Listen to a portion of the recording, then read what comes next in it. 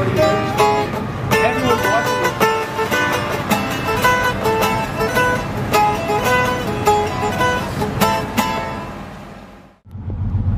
So if there isn't any operations happening, we are just waking up,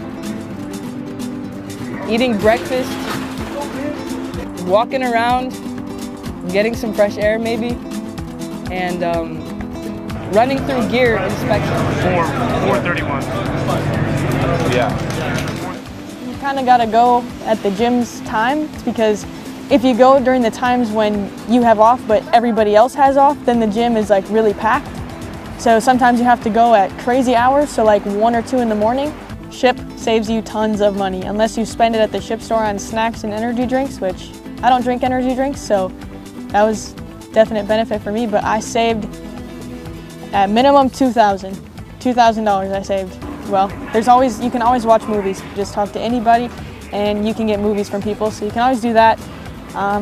If you're more in like a relaxation mode, I guess, for me anyway, I would take my guitar out to the catwalks when they didn't have flight operations going on, and I would just sit out there and play my guitar, because you just listen to the water, listen to the ship. It's very relaxing. The training that you'll get to do it's not like training you'll do back where you're stationed at, like backyard field ops. You get to do field ops in like different countries.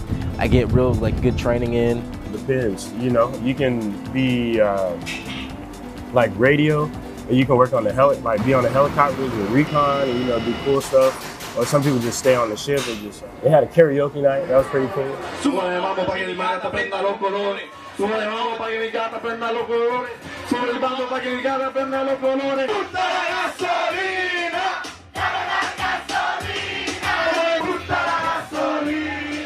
Coin and patch night, because there's so many different units.